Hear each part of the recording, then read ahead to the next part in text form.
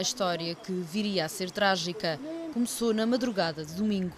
A bebé de 6 meses chorava compulsivamente e tinha convulsões febris. Os pais levaram-na às urgências do hospital de Viseu. Eram 4 da manhã. A criança foi vista por uma médica que lhe terá diagnosticado uma gripe.